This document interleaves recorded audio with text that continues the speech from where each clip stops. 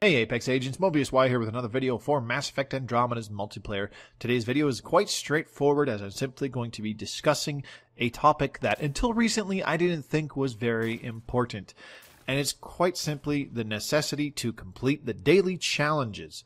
And no, I'm not talking about the special funky Apex missions with the weird mission parameters that could make things a royal pain in the ass for a slight increase in credits and XP earned and getting a few mission funds. Those can be done with strike teams. I pretty much use my strike teams for them all the time. I'm talking about the daily challenges that you can see by opening up the prestige section and going to your challenges. They're at the very top in the very first tab with a big prefix that says daily on them. And the reason why I think they're important is because they are a great source of income for mission funds. Why are mission funds important? Well, these days there is always an option in the item store to buy an ultra rare unlock for 960 mission funds. It alternates between whether you can get an ultra rare character unlock or an ultra rare weapon unlock, and that kind of flip-flops roughly once a week. But still, the option is there.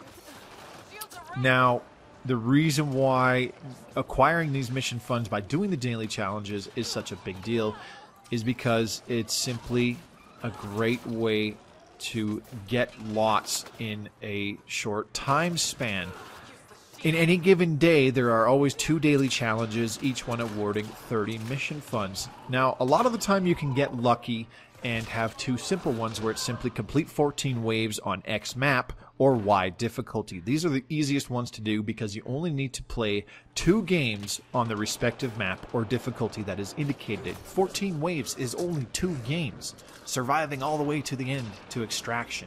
That is super easy and super quick to accomplish. There's additional ones where you have to earn X amount of points against a certain enemy faction. These can be a pain in the ass for some people. Personally, I don't have too much trouble with them because I can earn a lot of points by starting up a game by myself and clearing the first several waves completely solo before anybody else joins. This way I am able to farm all the points available on those first several waves all by myself, and it actually racks up a lot of points towards completing one of those daily challenges very quickly, and those can still be done in roughly 2 games. Sometimes it'll take 3 or 4, maybe, if you're struggling, but that's not necessarily the case for myself, and it shouldn't be for you either, so long as you adopt a similar kind of philosophy of you don't want to hang back and pick off stragglers while other people are aggressively attacking them. Otherwise, you're going to accomplish those very slowly. So long as you're pressing the attack and especially nuking spawns and just wiping out bad guys as quickly as possible and moving on to the next group, you can finish one of those daily challenges very quickly.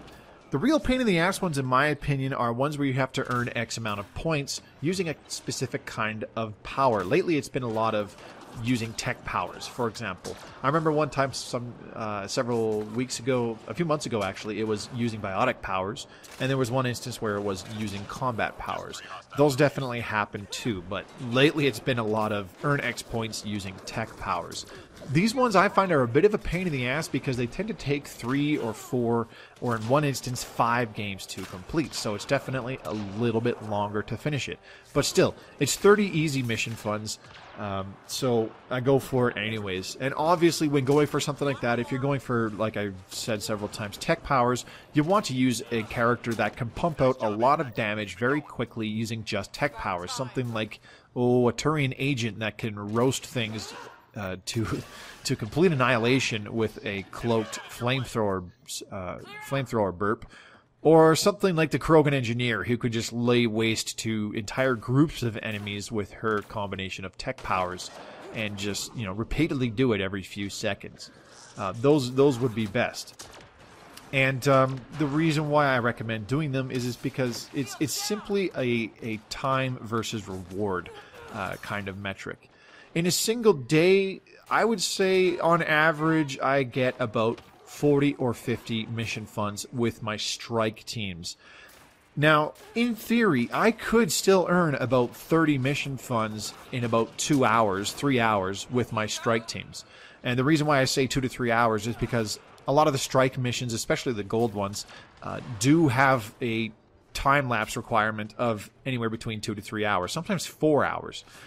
So in the very early morning, first thing when I wake up, when there's 6 new missions available for my strike teams, I can send all 6 of them out, and then I just wait the hours required and complete them all, and so provided they're all successful, I'll get about 30 mission funds. Of course, the exception is if they complete Apex missions, which gives them even more mission funds, but that's beside the point. The problem with this is that the strike teams, they're not always ready to send all of them out on a new mission, because even when they complete those 6 missions, and I actually check the Apex HQ, say 3 to 4 hours later, to complete all of those missions, there might only be 1 or 2 or very rarely 3 missions available to send my strike teams back out on. So even though I got those 30 or 20 or whatever, or possibly 40 mission funds in the first several hours of the morning, for the rest of the day, I might only wind up sending my strike teams on an entire another 6 missions, maybe. And that's by constantly checking Apex HQ every few hours. So you're getting about 40 to 60 mission funds with your strike teams, depending on their failure rate, depending on how many of them are Apex missions, and depending on how many pop up throughout the day. So it's a bit iffy. It's not really a guarantee, but still, 40 to 6 mission funds in a single day isn't too bad. You can simply pad that, or should I say nearly double it, by simply doing these daily challenges in a single day. And the difference is that you're sending your strike teams throughout the whole day. It takes the whole day to accrue all those mission funds before going to bed and then starting the process over the very next morning. In order to get these mission funds for the daily challenges, it could take as little as 30 to 40 minutes. You could simply have to play 2 games on a specific difficulty on a specific map. And a game is, even on the higher difficulties, with a competent team or a competent group of players, is only about 20 minutes. So in less than an hour, you are getting the same number of mission funds added to your bank just for playing the game. It could be even faster if it was something like, complete 2 missions on bronze on a certain map. And then, you could be done in less than half an hour. So, possibly. Of course, it's entirely possible it could take more games than that. As I said, earning X amount of points with a certain kind of powers, or earning X amount of points against a certain faction, could take possibly 3, maybe 4 games. Or in a very, very rare circumstance, in a very strenuous time, it could take 5 games. So at most 2 hours of game time. So it's kind of a small price to pay, just giving up less than an hour of your time, roughly, to complete one, if not both, of these daily challenges, simply to put more mission funds in your bank. It's an additional 60 mission funds per day. And if you think about it, if you complete every daily challenge for a whole week, 7 days a week, 2 challenges per day, 30 mission funds per challenge, so an extra 60 mission funds every day, you can earn an additional 420 YOLO Swag Blaze It mission funds in the entire week just by completing the daily challenges. Tack that on with the mission funds that you're getting throughout the week from your strike teams, and it adds up. You could be easily getting 600 to 700 mission funds in a single week.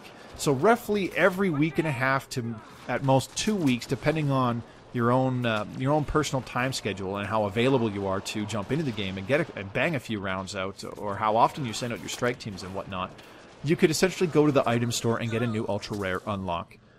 It might not sound like a big deal to start getting these ultra rares, especially for a new player, but for somebody in my shoes in particular, where I've got all my rare characters at grade 10 or higher, and I'm just about maxed out on all my grade 10 base guns, like I'm starting to unlock the variants for them. It's at the stage where, I want to be working on my ultra rare characters and guns. I want to be unlocking a few guns that I still don't have, for example. I want to be increasing the grade of the characters so that I can get more points to put into their skills and make them a more effective character to play. And, just eventually working towards a grade 10 character as well as grade 10 guns, and finally unlocking the Siphon variants of those guns. It's just simply one more way to kind of speed things up. And these days, with the way the balance patches have gone, the last couple balance updates, almost all the ultra rare guns are extremely good. So why you would want to pass up on that kind of an opportunity, I don't know. I just think it's a really good idea. And it wasn't something that I personally did not take seriously until a few months ago myself.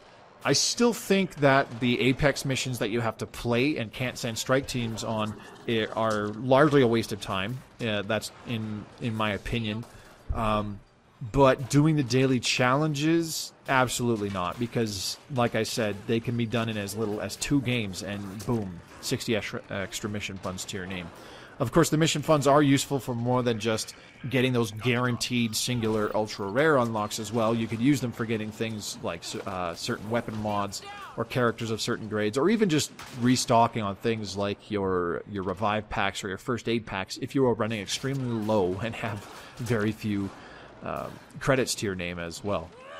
But that's strictly my opinion on it. You are free to disagree, of course, as is with every opinion. I just wanted to kind of offer my thoughts and how I felt about this interesting opportunity. Like I said, I feel like a total dumbass for not taking advantage of these daily challenges many, many months ago. I would probably have way more ultra rare guns unlocked. Well, maybe not way more, but several more ultra rare guns unlocked, and definitely, more character cards for the ultra rare characters unlocked as well, had I taken advantage of this myself, instead of just using my strike teams.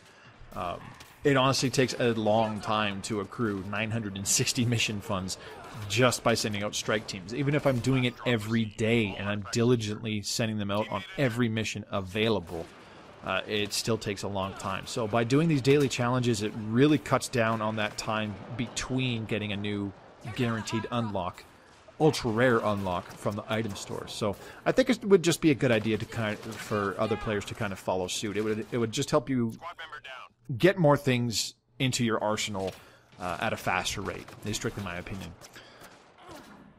Anyways, I will stop babbling. Hopefully this made sense. I kind of rambled on about it. But like I said, I look at it as kind of just a way to cut down on the time required to,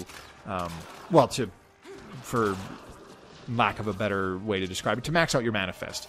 As, you know, for long-term players like myself, that is ultimately every player's goal at some point. Anyways, I will let the rest of this gameplay pan out. My yammering has gone on long enough. Thank you very much for listening. As I said, hopefully it made sense and it kind of sunk in a little bit. Let me know what you think below, with your own methodology for acquiring mission funds at a good pace. This has been Mobius Y for Mass Effect Andromeda's multiplayer. Thank you very much for watching, and I hope to see you at tonight's stream. Good luck, Apex.